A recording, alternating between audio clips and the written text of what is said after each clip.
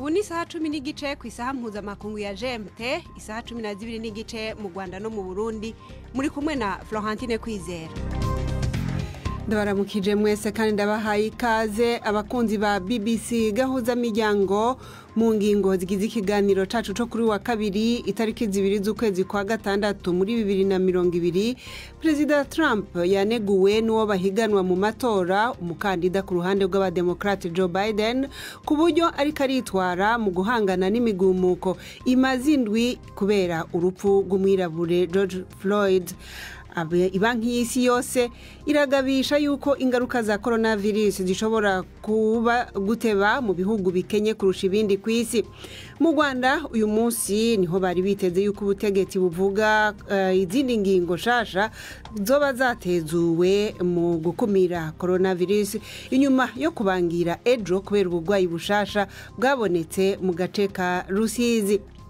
Coronavirus kandi irikiratuma abayikekwa ko muri Mozambique baharigwa ivomo. Tubafitiye n'urunana muri iki kiganiro gihagarikiwe na Prudence Ngiyumva.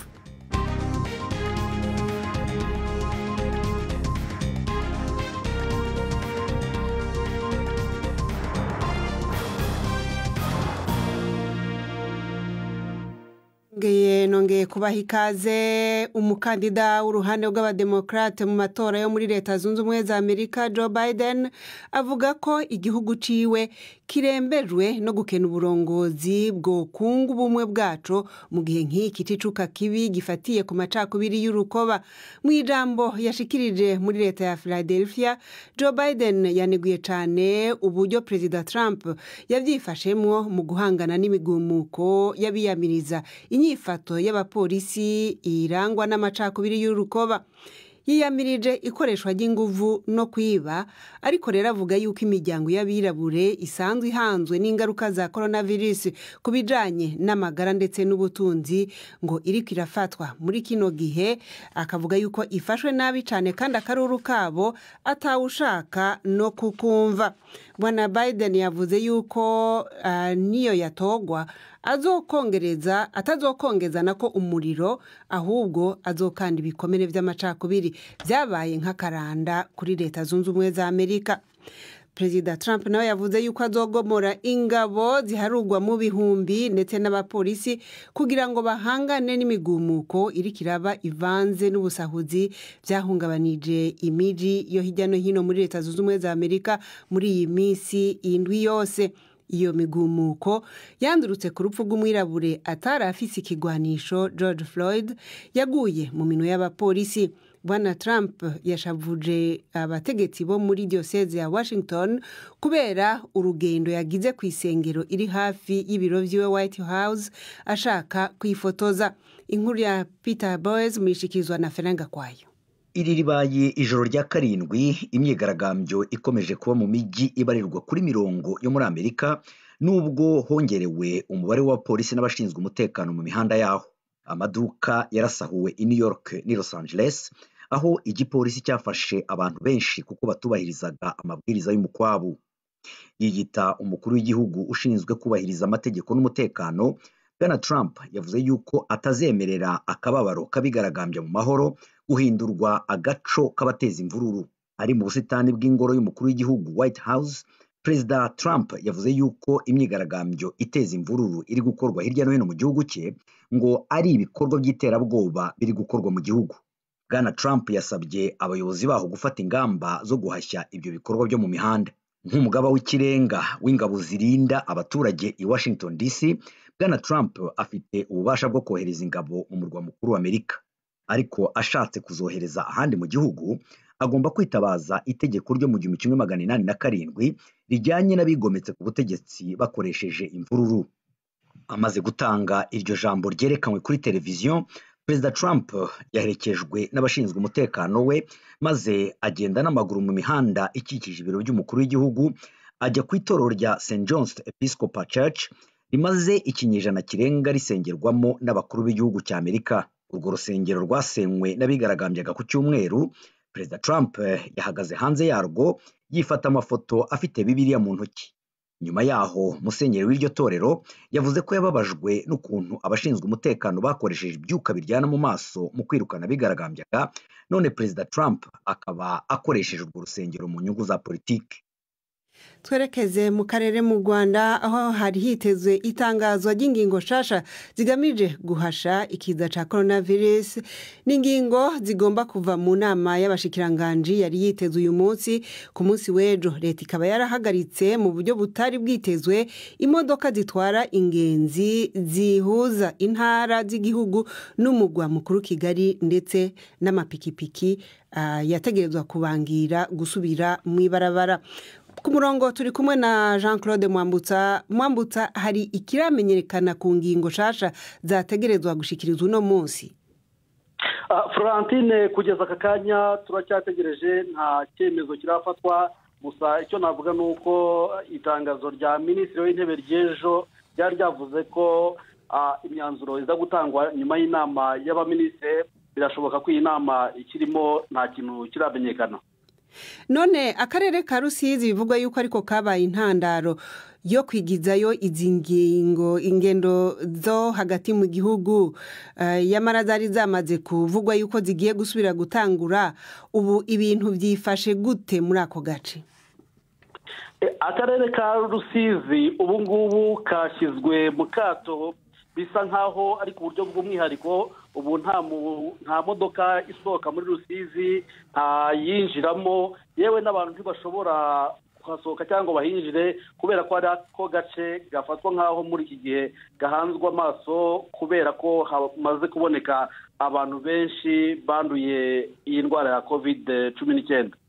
Ku bijanye n'ubwo bwandu bwa coronavirus nyene, ibiharuro ubu bihagaze gute, ko havugwa yuko hariho ibishasha by'abakomeza kwandura?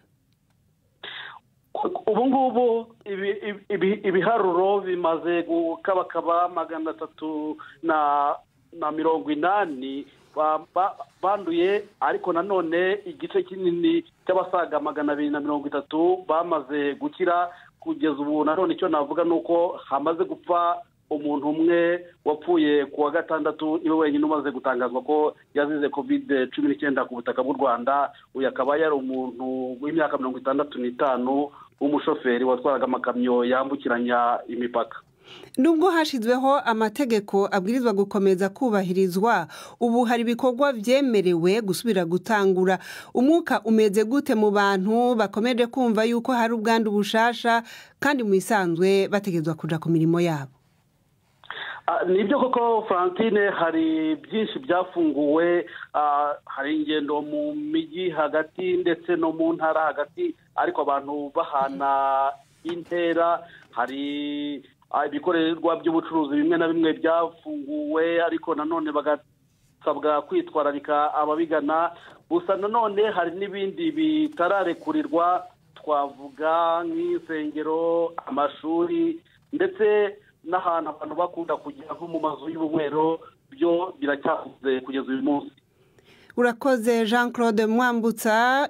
Nubabwira yuko kuvyerekeye iyo ngwara ya COVID-19 nyene, ikigo c'Ubwongereza kijejwe gutunganya no kugeranya ibiharuro vyifashishwa mu gutegura imigambi cemeza yuko ibiharuro by'abantu bashobora kuba barahitanywe na coronavirus muri iki gihugu birenga 48,000. Ubwongereza bukabuza ku mwanya wa kabiri inyuma ya Leta Zunze Ubumwe za Amerika mu kugira abantu benshi bahitanywe na coronavirus ku isi yose. Ico kigo ca Leta y'Ubwongereza gitumwikomo ku mushikiranganje w'amagara y'abantu Matthew Hancock ko kuvyo leta itangaza bijanye n'ibipimo, kikanegura yuko bashira imbere ibitigiri by'abashobora gupimwa aho gutangaza ahubwo abamaze gupimwa koko. Reka ubu naho turabe ikibazo kijanye n'ubutunzi gifatiye kuri iyo coronavirus nyene iba nk'isi yose iragabisha yuko ubutunzi bw'ibihugu biriko biratera imbere buzogigwa ko ingaruka zizomara igihe kirekire kurusha ahandi. Ibanki y'isi yose mu cegeranyo cayo ikavuga yuko hejuru y'ingaruka z'amagara zishoka zibonekeza hazoba n'izindi ku mitahe yahora ishogwa muri ivyo bihugu, ndetse bikazosesereza n'umwimbu uturuka mu bidandazwa bishorerwa hanze. Izi ngaruka ibanki y'isi yose ivuga yuko zishobora kumara igihe kirekire ku bihugu bikiriko biratera imbere kurusha ahandi. Inkuru ya Andrew Walker mwishikizwa na Ivete Kabatesi. Banki y'isi isobanura ingaruka z'ikibazo cy'ubuzima nk'umwanzi ukomeye w'ibihe by'amahoro bitoroheye ubukungu bw'isi muri iki kinyejana. Icyegeranyo kivuga ko ibyo bishobora by'umwihariko guhungabanya by'igihe kirekire gahunda z'ibihugu biri mu nzira y'amajyambere, kuko cyateje ibibazo ku masoko mpuzamahanga aho ibicuruzwa bishobora kwambuka ku mipaka inshuro nyinshi mu gihe biriho bikorwa. Icyegeranyo kivuga ko iyo mirimo ariyo yari ishingiro y'izamuka ry'ubukungu mu myaka 20 ishize. Kiraburira kandi ko ikibazo gishobora no guhungabanya ishoramari nk'inyubako n'ibikoresho, ndetse n'ibijyanye n'ubumenyi butuma abakozi batanga umusaruro kurushaho. Banki y'isi yongeraho ko ikibazo cy'ubukungu kiriho ubu gishobora kuzasiga icyuho cya burundu kurusha ihungabana rikomeye ryabwo nyirizina. Gahuzamiryango tugeze ku isaha imwe iburi minota 20 mu Rwanda no mu Burundi.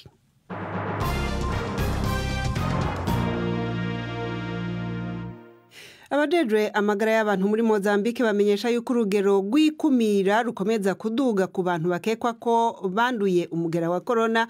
Kugeza ubu abamaze kumenyekana yuko bafise ingwara ya COVID-19 bakaba baharugwa mu 250. Inkuru ya Mary Harper mwishikizwa na Prudence Ngyumva. Mu bice bimwe na bimwe akato kabaye karande ku buryo hari n'abantu bari guterwa ubwoba bikozwe mu buryo bw'urugomo. Mu mujyi rwagati wa Beira abanduye virusi ya COVID-19 baterwa ubwoba bwo kwicwa bamanitswe. Abayobozi mu rwego rw'ubuzima baravuga ko ibi byateye ingaruka zigabanuka ry'umubare w'abantu bajya ku mavuriro bafite ibimenyetso by'ibicurane n'ubundi burwayi. Abakora mu rwego rw'ubuzima boherejwe mu mirenge kwigisha abantu ko bakwiye kujya gushaka ubufasha kwa muganga niba bukenera. Urugomo rukorerwa abantu bakekwaho kwandura iyi virusi rwatumye Minisiteri y'Ubuzima igabanya urugero rw'amakuru itanga kuri iyi ndwara, ndetse birimo no kutavuga uduce tugaragaramo ubwandu. Tugaruke ku mugabane wa Buraya. Mu Burusiya umushikiranganje wa mbere w'ico gihugu yatangaje umugambi wa leta wo gushira amafaranga agera kuri miliyaridi 7 z'amadolari mu gufasha ubutunzi kwivyukiranya ingaruka zazananye n'ingingo zo kwikingira coronavirus. Marco Mushtin akaba yatanze ibiringo bikuru by'uwo mugambi uzomara imyaka 2 mu kiganiro yagiranye na Perezida Putin caciye kuri televiziyo. Perezida Putin yamusabye gutegura gushira mu ngiro uwo mugambi kuva mu kwezi kw'indwi. Uburusiya bukaba bwimirije amatora ya kamarampaka yo guhindura ibwirizwa shingiro azohera ku itariki ya mbere y'ukwezi kuza. Ni amahinduka ashobora gutuma Perezida Putin aguma ku butegetsi gushika muri 2036. Ikiringo arimo naco kikaba mu isanzwe corangiye muri 2024. Abakunzi b'urunana n'umwanya wanyu.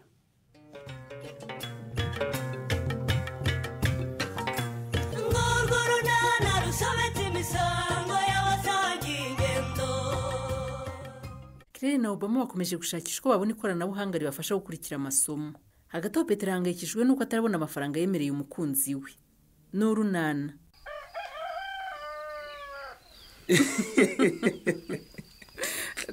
Nara umugore urasetsa rwose.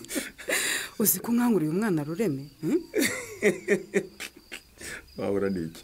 Utabwira se ko akangutse icyo nkangure tutagize umurebwe. Ariko se ubundi nicyo ngukanguriye ko mbeshyera? Oya yewe, nokuri rwose nari maze kubyandika mu mutwe ko ari yo gahunda umbwira mu gitondo. Reka.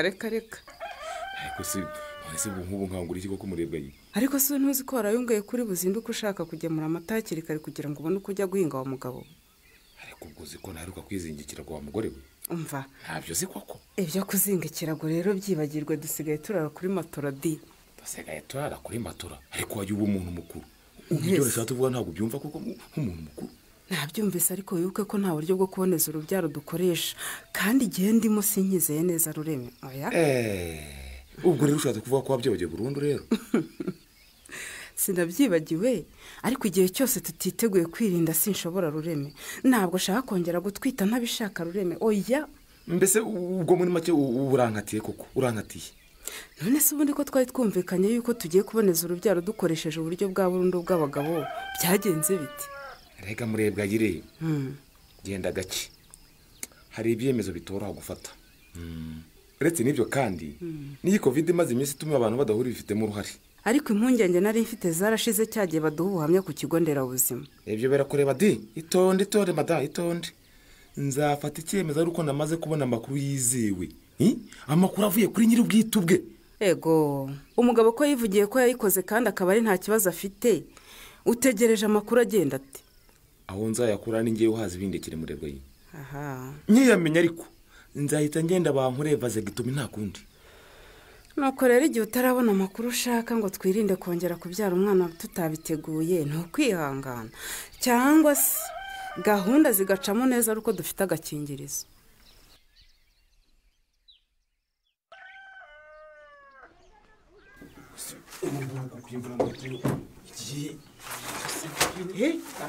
ibyo ni ibiki wakoze bushobo? Ni ibiki nakoze se ubu ngubu urambaza iki? Urabona nitereye umutwe nawe ngo ni ibiki koko Kanwa? Wataye umutwe se wabuze iki? Nabuze telefone yanjye yewe. Nayo wamboneye koko? Kusubura seka iki? Ndakubwira ngo nabuze telefone yanjye nawe ugaseka. Mbabarira niba nakubabaje bushobo, ariko wakubona wese yaguseka n'ukuri. Ako nseka iki? None se urashakira telefone mu majerekani no mu masafuriya wumva yahageze iteko? Ntawe nashakiye n'ubundi. Ariko n'ubu rwose no mu buriri nabusasuye nawe ngo iki? Ye, ubwo urumva utamemukiye koko bushobo? Ariko si iyo telefone ko nibuka ko mu kanya wari uyifite hariya hanze. Sibyo se nyine? Nanjye ndabyibuka rwose, ariko nyobe wahirengeye. Ubwo ni wawe wagiye ku musarani uyifite mu mufuka ikagwamo bushobo? Reka.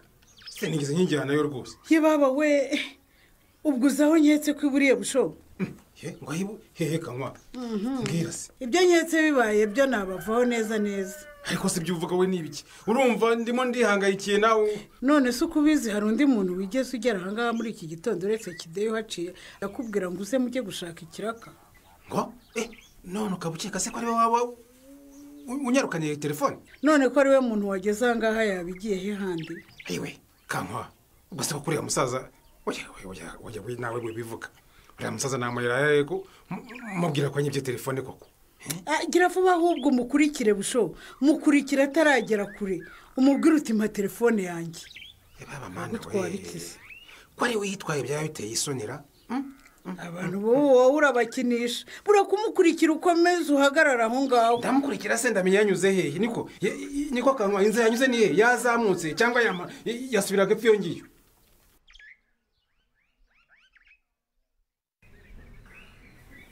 Ese Fili, ndakumva. Ko nakomeje kubategereza nkambana ntacyo mubwira. Ba witonze gato ndaje Pete. None se ibi ni ibiki? Ibi ni ibiki? Terura amata yawe nako amazi ugende ntuzongere rwose kuntoberaho. Nta n'isoni. Ngo amazi Fili.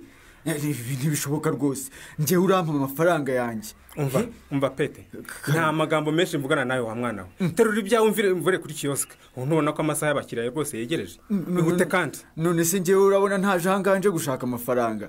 Ibi umpaye rwose sinzi ibyari byo. Wanoze ibyari byo. Ariko ubuze ko nshatse nakurega wa mwana we rwose bakandi banakabiguhanira. Nta soni. Uraruga abantu koko ntabwo ufite ubu. Nje Petero ndoga. Fili nyima amafaranga yanjye ariko reka kumbeshyira ngo ngise na Rozinda. Tekereza ariko kungemura amazi arimo amata. Sinamata rwose arimo amazi. Wa mwana ibyo wabitekereje ute? Fili ibyo uvuga rwose sinzi ibyari byo. Simbizi rwose. Ushaka kuba wibeshye ku mata wenda ari ayandi wagemuriwe n'abandi bantu. Reba neza. Ndeba iki? Uzi ko nyayungura akayunguruka agasigara kuza imyorogoto ijagata. Urumva ubwo atari uburozi ko kwa mwana we? Guki ubwo subwo iyo myorogoto subwo yaba yavuye he? Cyangwa wabona inka zarayirishije mu bwatsi? Ariko ubwo urabona ndi umwana ubeshya utyo koko?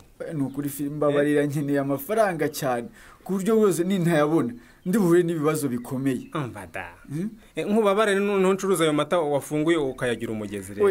ni ukuri firi amazi nashyizemo si mabi rwose ku buryo yagira ingaruka ku buzima. mbese nyine ni uko ari amazi nyine y'imvura nadashya ahantu mu kibindi ariko ubundi nta kibazo cyayo. ni ukuri mbabarira nk'amafaranga ndayakeneye pe. hanyuma se ayo mafaranga ubwo ndayakura hera kandi ntayacuruje. waretse ariko nkikubitira abana bushobo. oya kanywa sigaho ntukihutire gukubita rwose. niko kiri wowe na musaza wawe ndi wabwiye kumfatira telefone. ndahira ko batari bayibye bushobo. ufata telefone ya so mukaza kuyihugikana aho ngaho mwahamagaye ndi ntawe. mama rwose uratubabaje twebwe twakiba telefone ya papa ngo tuyijyane. ubusore wowe tutashakaga iradiyo twumviraho amasomo yo mu ishuri. erega mwabana mwe ikosa mwakoze nuko mwayifashe kandi mukayifata mutambwiye rwose nkayibura naho ubundi se. tekereza ariko ubu tuba twashoje urugamba kwa Kideyo tumwita umujura. nyine mutubabariye ko twayifashe nawe tubwiye. nabonye papa yifashije hasi mbona ko adakeneye kuyikoresha kandi twe twari dukeneye kwiga. ariko rero nimuzongere rwose dore mwari mudukoresheje amakosa murumva. ubu se nimubona ko papa afite ikayi n'ikaramu mu kanya amasomo yabiga mu mwaka yigamo aratangira. nari nirutse nkurikiye Kideyo kandi nari kumufata mu ijosi mubeshyera nkaba nkoza amarorerwa. twe tubonye utunyuraho wiruka tuyoberwa ibyo ari byo. ahubwo mama azajya mu masiganwa yo kwiruka n'amaguru arabishoboye rwose. uteke wa cyana we. ariko abana erega muraza muhindura urwenya. kandi nuko mise mbabona naho ubundi iyo nta mugaruro ubu ngubu intambara iba yatangiye hagati ya na Kideyo rwose. nimuzongere rwose. ntituzongera papa.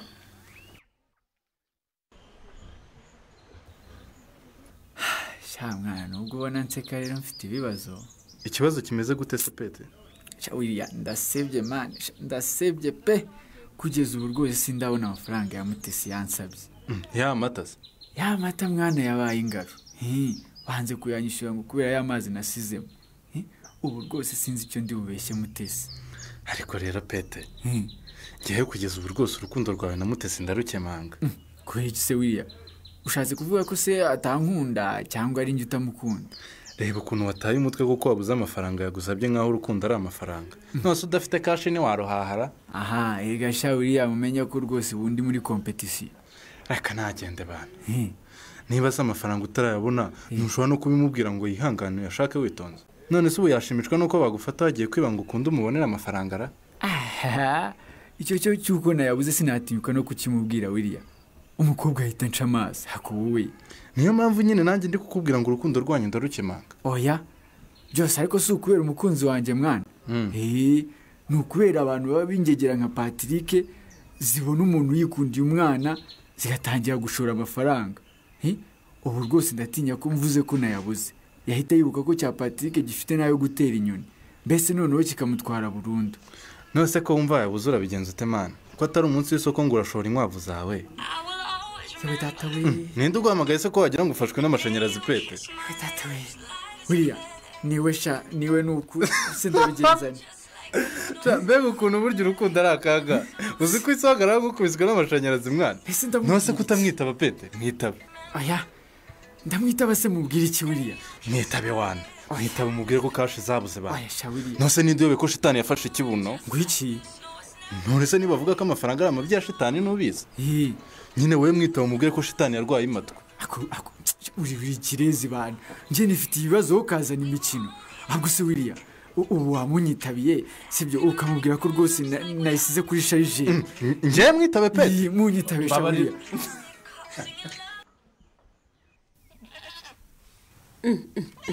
rureme ndakumva. ugarutse gutira iki se kandi ko twakubwiye ko nta bikoresho bitera umuti mu birayi dufite. reka n'undi nta birayi impinga n'inyanya. ariko rero ntacyo nje gutira ahubwo ndashaka ko tuganira tukaganira rwose. yewe niba ushaka ko muganira rero usanze adahari rwose wihangane.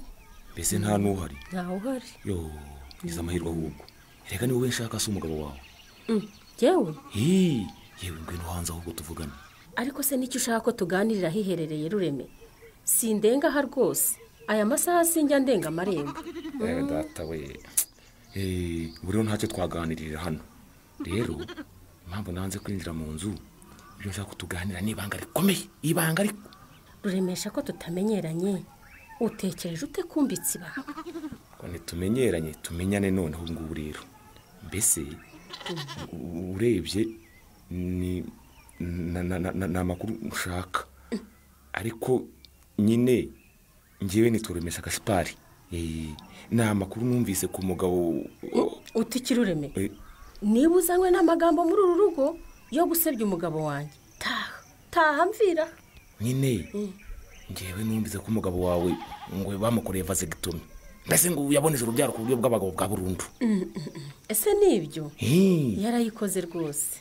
None se madame, karame, ariko nyine umbwize ukuri, ndabizi abantu bagira ibanga ry'urugo, ariko nukuri birahama hagati yanjye nawe, ibanga ndarimira burundu, ninjye nawe tuzamenya gusa nta wundi. Ibikize nyine mbese hari abantu bavuga ngo iyo umuntu akoze vasectomy nyine ngo isake igira ikigasinzira ntizongere gukubita babukundi. Niko ye iwawe bimeze bite? Isake irabika ikidagadura igakubita amababa? Ariko se uyu mugabo bavuga ni ibiki? Ngo isake ngo irabika ngo gukubita amababa, ibyo ni ibiki? Mbese rega shobora kuba najimije ntubyumve neza. Mbese imashini y'umugabo wawe iraka neza nta kibazo? Mbese hariya mu mbere wanyu abantu batagera bimeze bite?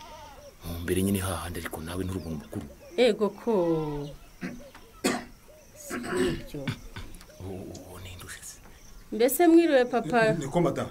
Karame. Uyu mugabo yagarutse hano gukora iki? Mbese mwereze intoki zawe. Mwiriwe neza. Mwereze intoki zawe. Zikamenya ariko. Banza utsubize, wowe ntuzi ko n'ibintu byo gukura mu kanya abantu bakorakorana mu biganza bibujijwe.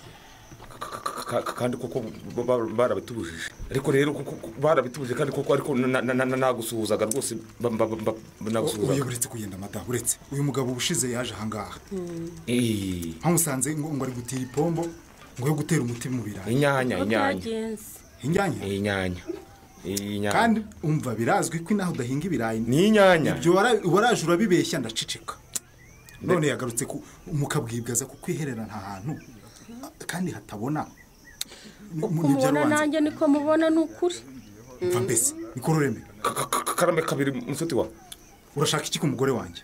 Rwose bakubwiye ko nako izanjye n'izawe. Ntacyo rwose noki. Ariko rwose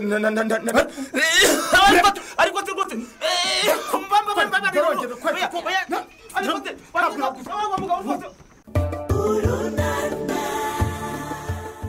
Ruremesha mutaye kwa Kajwiga. Arahava amahoro se? Ntuzacikwe n'ikiganiro Urunana cy'ubutaha.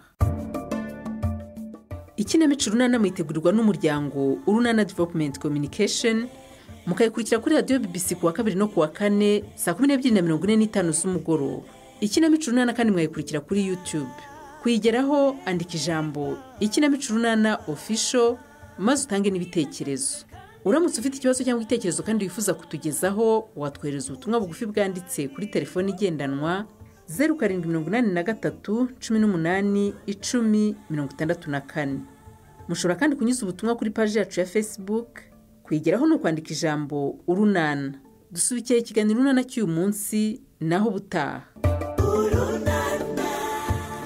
Barakoze abo mu Runana, natwe dusa n'abariko barabasezera. Twabwiye yuko muri Leta Zunze Ubumwe za Amerika Perezida Trump anegugwa ku buryo ariko arifata mu guhosha imigumuko yandurutse ku rupfu rwa George Floyd, umwirabure yaguye mu minwe y'abapolisi.